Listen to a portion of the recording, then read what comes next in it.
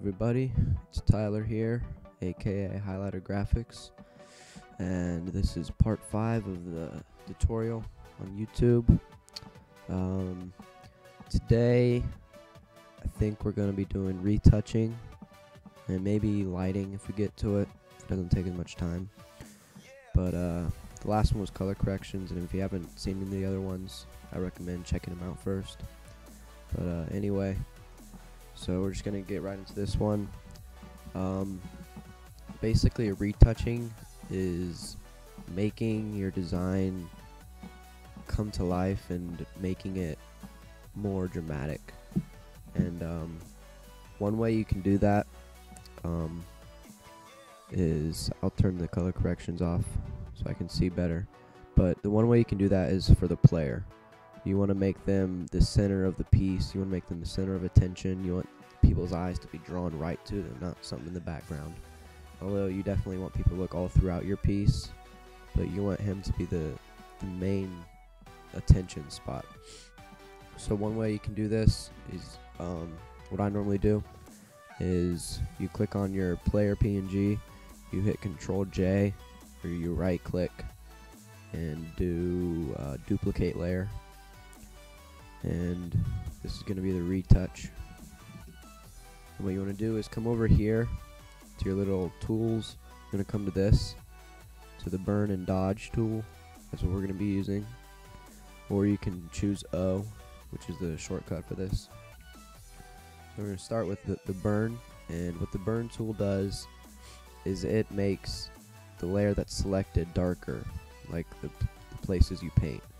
It's like, I'll just show you right here. If I select underneath his neck, this makes his neck darker, and the shadows make it look like it's there. Or if I want it, or you don't even have to do it where it looks like it's dark. You can make your own. Like, you can make his arms dark over here, or do whatever you want. But so yeah, you come over here, you right click to choose burn or dodge. So we're gonna use burn. You want to start out with a decent sized brush, not too small like this.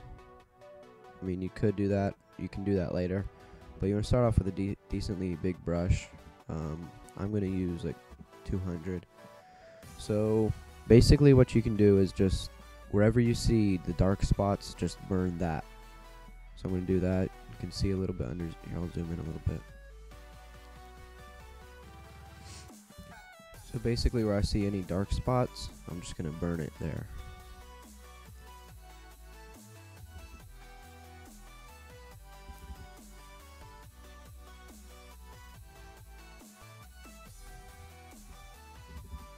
And this really makes your design more dramatic. It makes the player look more, not realistic, but it just gives them a different feel. I'm just going to do this because it's kind of bright. But just after a little burning, you can kind of see the difference. And that's just the shadow part. And what you can do up here, the exposure here is how much it affects. If you raise it to 100%, it's going to be really dark. But the lower you go, the less of a difference it makes. Like you can see here, 27%, down here at 100, there's more of a difference. It's better to go smaller with a lot more touch-ups and everything. So, and you got your shadows, midtones, highlights here. You can make your highlights burn, or your shadows or whatever. I just normally stick with midtones. But anyway, that's burning. And dodging, it's not for the dark spots, but it's for the bright spots for the highlights on the player. And anywhere you see a highlight, like you can see up here on his forehead, on his shoulders here, anywhere you see a place is bright, you want to do this. So you just click it like you're painting with a brush or whatever. And I normally, even though their face doesn't have it, I normally brighten their face up a little bit, so it's a little more visible. But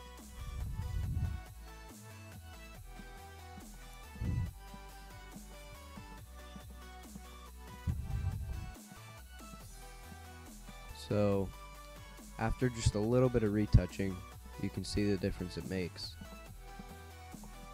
And this is good for lighting too, because say you have a light source coming in over here, and you want this side of him to be bright, but you want this side to be dark. So you can just come over to the dodge and make this side brighter, and come to the burn, this darker over here. You can either do that, or what you can do is you can create a new layer, get a brush, get a soft brush. Well, it doesn't actually have to be soft. I'll use a hard brush right now. But oops. So you want to, if you want to do shadows on a player, you just come over and paint wherever the shadows you want to be. And I know it doesn't look good now, but it will.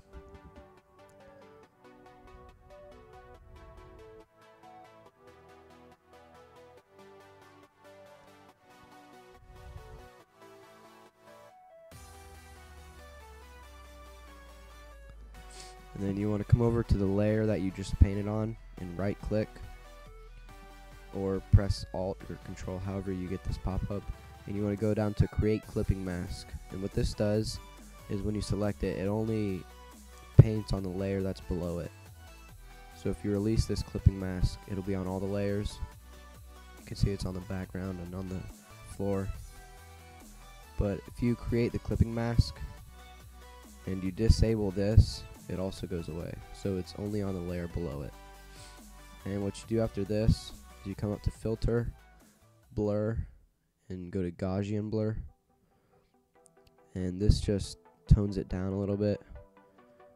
You can either just do something like this, or let's say that's good. But you say, oh, that's too dark on his face. Well, you can either get an eraser and erase this part, turn down the opacity on the eraser, and do that. Or what you can do is create a layer mask, and that's down here, this circle inside a rectangle. And what this basically does is it's the same thing as using an eraser and stuff, but if you don't want it, you can change it back. So you want to click on this, click on the white layer here, and basically anything that you see as white on this will show up. Anything that's black with a black brush will not show up. So for these shadows, if I don't want some, I just get a black brush. You can change the opacity to whatever, and it acts as an eraser. And you want to get on a soft brush, but it acts as an eraser. So wherever you put a black, wherever you draw black, it'll be an eraser. And say, I don't know, there's a certain situation where somebody, you're doing a design for somebody and they don't like that. Well, you can just just paint this white and it'll come back. And this really comes in handy. It's a good tool to use. But yeah, I'm not gonna use it for this. Delete layer mask. But anyway, so that's one way you can do lighting and everything. So the retouch, that's basically what I do. And sometimes I'll do the background. Like there's not too much here in the background. Like for the court, I may dodge up here, but you want to do this after. Dodge like up here for the light source and everything that's going to come in. But you want to do that after you get your light sources and everything. And you can see the before and after of it with the color corrections. It's really dramatic. I think maybe his neck is too dark here too, so let me fix this.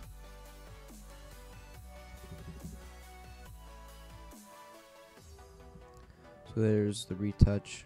There's before it, and it really makes your design more dramatic, makes it come to life.